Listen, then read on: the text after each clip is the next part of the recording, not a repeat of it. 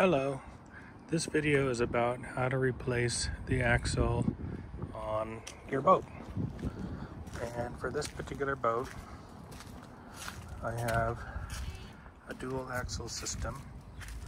And these axles, this particular one has brakes on it, hydraulic brakes. The braking system is a hydraulic surge brake. So basically when the vehicle slows down, it pushes on this and then applies the brakes. And these have tubing which have the oil in there. And these tubes go to each one of these brakes here. But anyhow, I already took most of it apart, but I need to order some parts now. So I did order the axle. The axle is going to have what is called a V-bend right there, and that's to make sure that the hull doesn't slam into it. And also I had to measure from one hub to the next, and it came out to 85.5 inches on the face of the hubs, left to right. So that's the size axle I purchased. Another measurement that most of the time you need to do, but not in my case, is you need to measure from spring to spring, the middle of each spring, to get a spring distance measurement, so that when an axle comes, it'll have this welded onto it. But the one I'm buying will not have that welded on. It'll actually be floating, and I'll apply the it'll be secured with the U-clamps.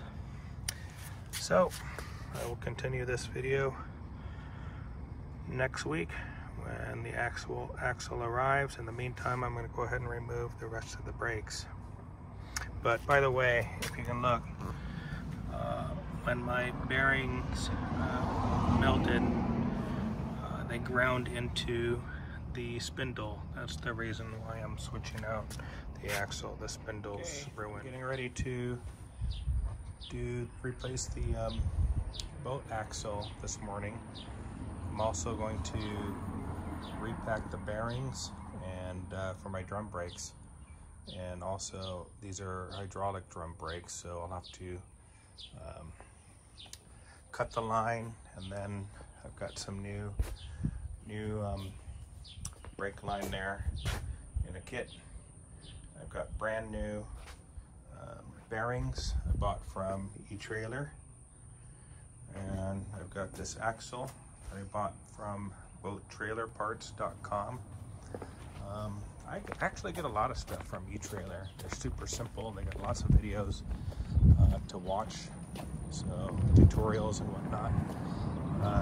Right here I still have the hydraulic brake lines attached, so I'm going to go ahead and cut those and then twist it over so it doesn't leak.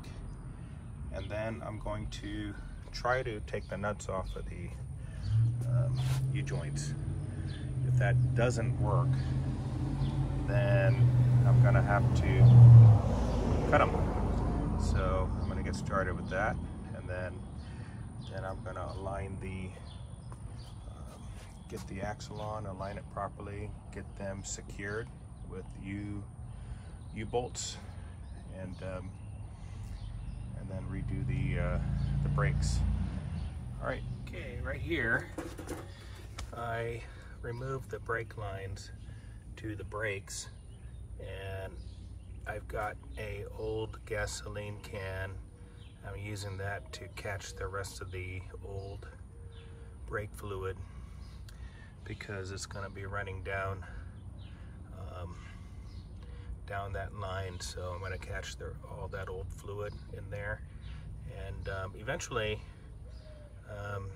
when I put the new brake fluid, it's going to flow downward initially. But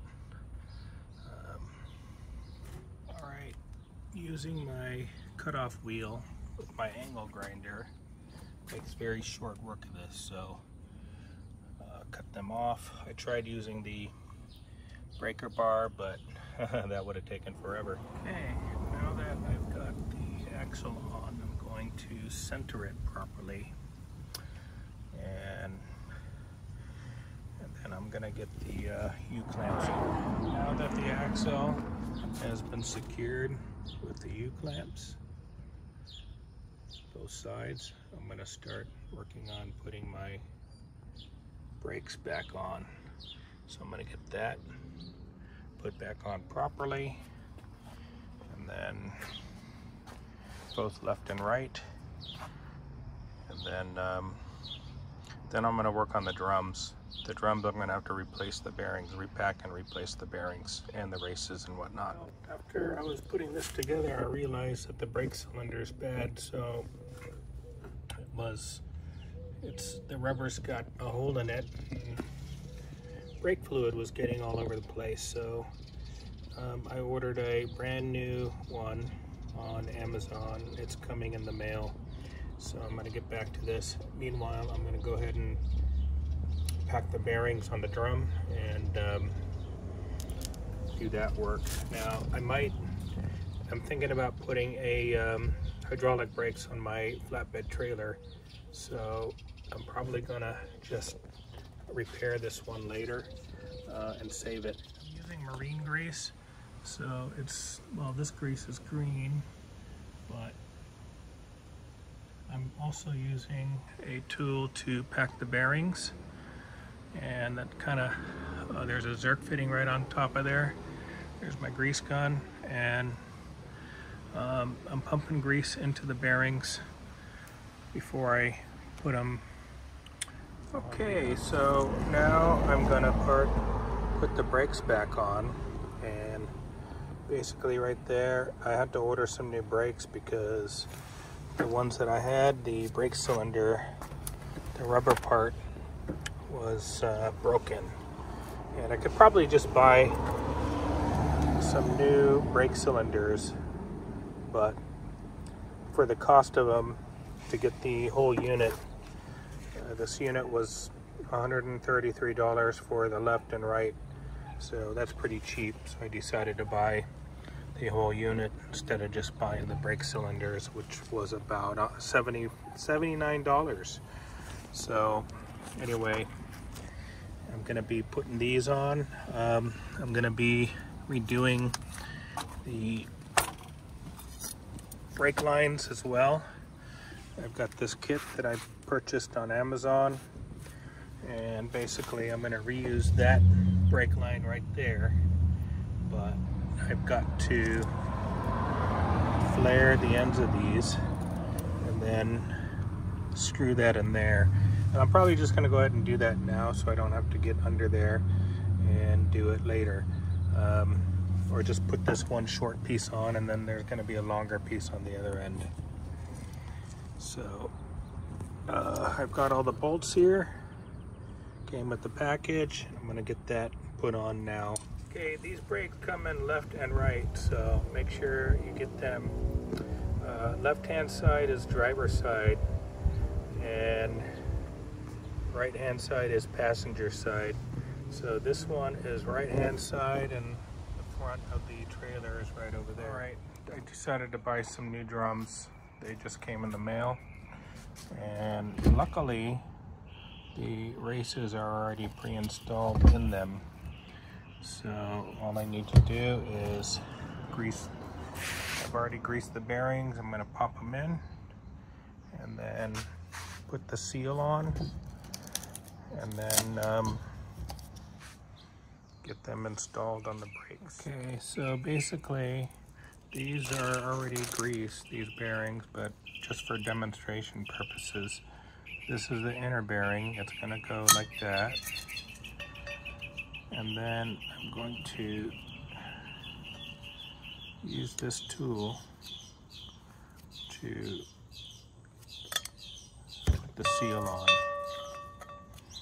And then I'm going to turn it over and then use the outer bearing.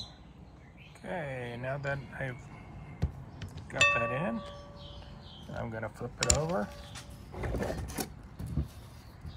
and do the outer bearing. Now the outer bearing is going to be put on. It's a smaller bearing. I'm going to pop that in, and then I'm going to put it on, and then there's no seal, so it's when I put it on, I'm going to have to put it onto the spindle, and then tighten it with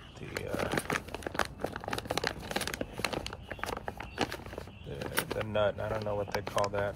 That's a big nut. It's gonna screw onto the spindle. Okay, now is the time I'm gonna get the drum onto the spindle. Take the nut off and the washer.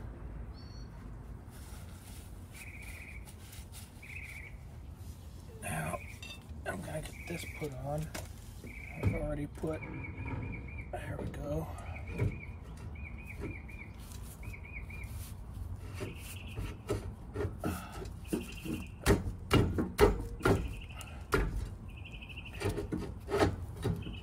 Okay, here we go.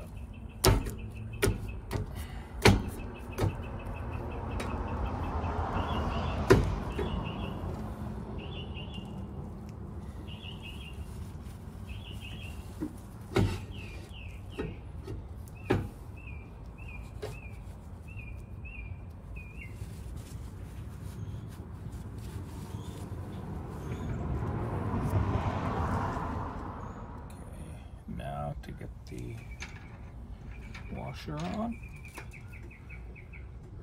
and then get the nut on.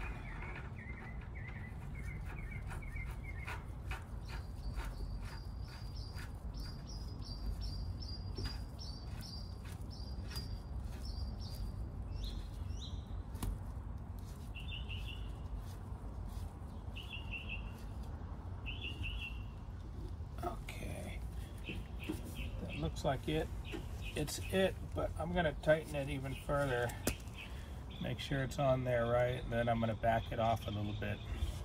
So I'm gonna tighten it till it's tight, and then back it off like maybe a quarter of a turn. But right there, it seems like it's tight right now, but I'm not sure. I'm gonna tighten it just a little bit more, maybe push that seal back there, make sure it's on there right. Okay, so now I got it tight. Won't go any further. Now I'm going to back it off a bit.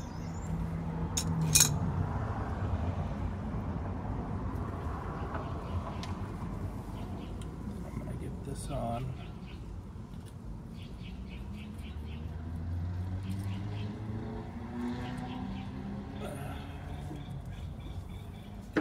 Got this fitting to secure the nut.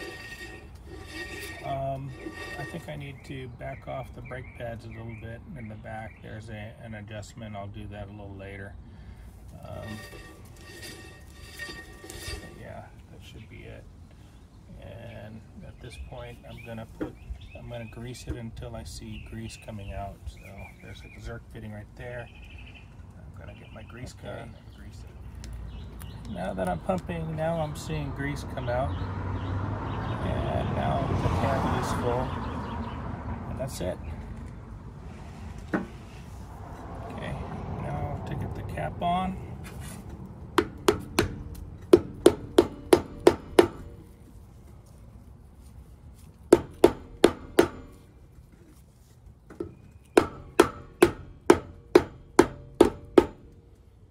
Okay, that one's done. Now to work on the other side. Redo the hydraulic lines now.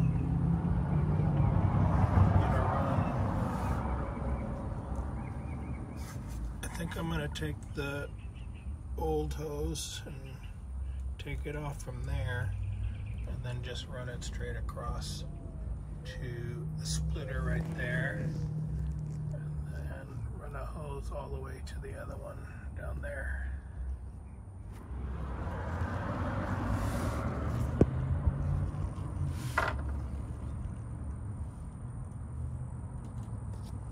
Changed my mind. I'm going to keep that one. So basically I just tapped in right there. Now I'm gonna make a new line to go all the way to that brake. Gotta use one of these cutting tools to basically tighten and then twist, tighten and twist until it makes it clean. I'm gonna let gravity do the bleeding. So I'm gonna pour my brake fluid in there, and then I've got my valves open. It's been raining, so I covered my boat, but there's the brake lines, and right here, I'm gonna let gravity do the bleeding. Okay, just to recap, because the video wasn't very good, took a crowbar and I pumped that in and out. Basically, it opened up the valve and pushed the oil down. Of course, gravity helped it because it's flowing downhill. And then it started pouring out the end there on both sides. So, and then I put the plug back in and tightened it, and that should be that. Now I'm going to put the wheels on in the morning.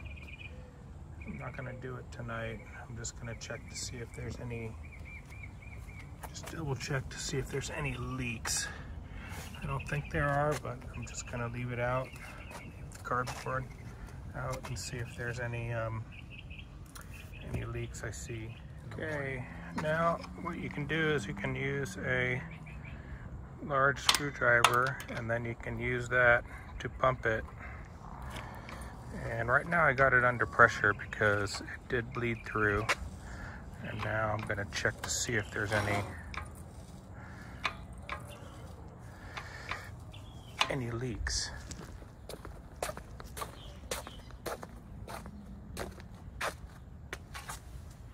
And I've got cardboard under there, so no, it does not appear to be leaking. I think we're good to go. Time to put the tires back on. Here we go. That's it. Thanks for watching.